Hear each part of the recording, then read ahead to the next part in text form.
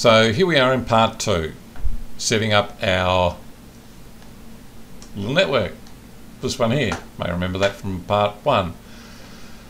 And we've made a bit of a start. We've already got, well, heaps, like a switch. One already. Now, we've done a few things. We've set a message of the day banner. We've set that. We've set the host name. In fact, I changed the host name from the silly Steve through to something a little bit more sensible.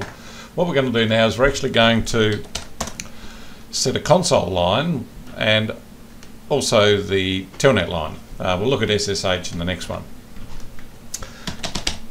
Put in my password, my secret password, which was Cisco. Let's go into config mode now. What I'm going to do is set the console line, and to do that you go line console 0. All the lines start with a number. In fact, they start at 0. And there's only one console line you can have, obviously, because you've only got one port to plug it into. Very first thing we can do is put a password on here. We'll have a look at how to do this a little bit differently later, but for now let's just run with this. Put a password in there of Cisco. Next thing, we're going to type in just login. What this means is that it's forcing a login on the console line. So if someone plugs a console cable in, they have to put a password in. They have to log in. The other things I like to do is set the exact timeout. This is the time that it will stay active. If it's not active for whatever you put in there, or say 30 minutes for example, after 30 minutes it will cut you off. You can set it to 0, which means that it won't cut you off at all, which is sort of what I like to do when I'm playing around in Packet Tracer anyway.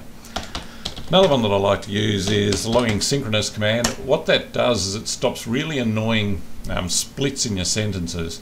You may find that you'll get a few commands or a few messages coming up on the screen while you're trying to type a command, and it'll split the sentence. It can be just a little bit distracting. This will stop it. It'll actually keep everything on one line. That banner message that we had earlier, we can just apply that as well. Exit, done. We're going to do a Telnet line next. Very, very similar. The difference is that potentially you've got a total of 16 Telnet lines, which means that you could, in theory, have 16 people logging into your switch or router at the same time. Why you would ever want to do that, I don't know. You'd have to be insane, but you can do it.